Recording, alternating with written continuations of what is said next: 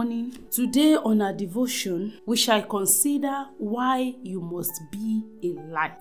Our text shall be taken from the book of Matthew chapter 5 from verse 14 to 16. Ye are the light of the world. A city that is set on a hill cannot be hid. Neither do men light a candle and put it under a bushel, but on a candlestick, and it giveth light unto all that are in the house. Let your light so shine before men, that they may see your good works and glorify your Father which is in heaven. God is an awesome Father. He is the best Father in heaven and on earth. And this same Father wants to be proud of you. God really wants to be proud of you, as He was proud of Job. God is happy to see the devil a failure on earth as he had failed in heaven. Nobody could do this for God except you, His redeemed Son. Why not take this up as a challenge? This is the confidence that God has in you. As a king would like to have his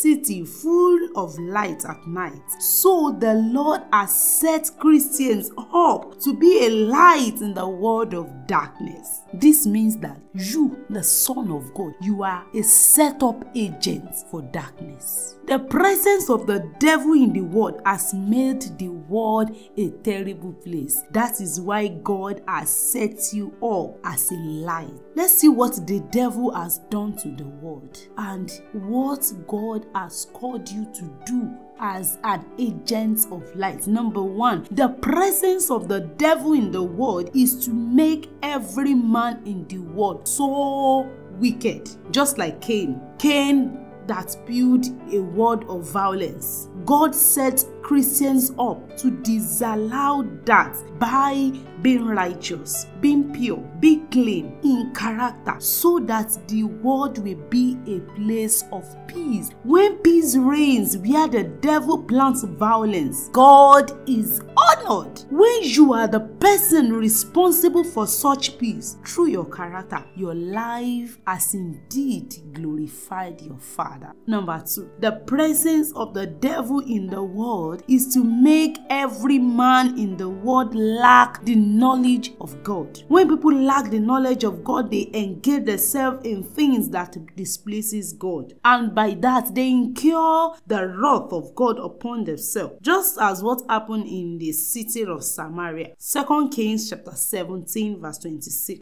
Wherefore they spake to the king of Assyria, saying, The nations which thou hast removed and placed in the cities of Samaria know not the manner of the God of the land. Therefore he hath sent lions among them, and behold, they slay them, because they know not the manner of the God of the land. Where there is no knowledge of God, people perish. And for this not to happen, that is why God has set you up, you, His Son, up as a light, so that you can enlighten the people and enlarge their vision. That is what God said you, His Son, you should do. God has set you up as a channel to fill the heart with the knowledge of God. When you do this, God will be proud of you. Number three, the presence of the devil in the world is to lead the people astray through falsehood and therefore throw them into danger. You remember how the devil led Eve into error, and that resulted into a terrible curse upon humanity. Millions of people today believe in error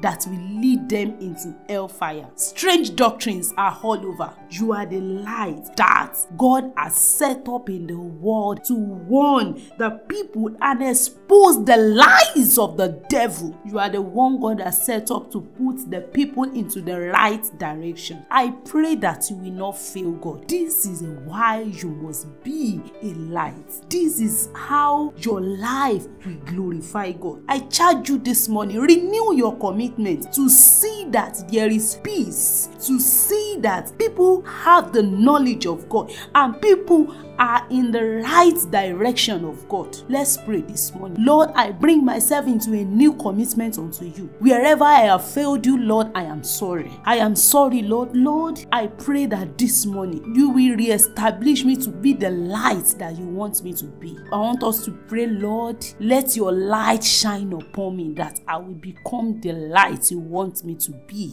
In the name of Jesus. Amen. God bless you. A declaration. Dear Father, I have great pleasure to honor you this morning, the great I am that I am, great bestower of all glories. I magnify your name, I magnify your holy name, and I reference your majesty and awesomeness. O Lord, enable me to serve thee with reverence and godly fear. As I worship you today, let your grace overshadow me to produce in me principles and dispositions that hate sin, but exalt your glory in Jesus' name. According to your word, Lord, you supply my every need this day and beyond. My petitions before you are answered, and your outstretched arm will defeat all my oppressors, and you will show me your constant love and faithfulness. Amen. Glorious things shall come your way in Jesus.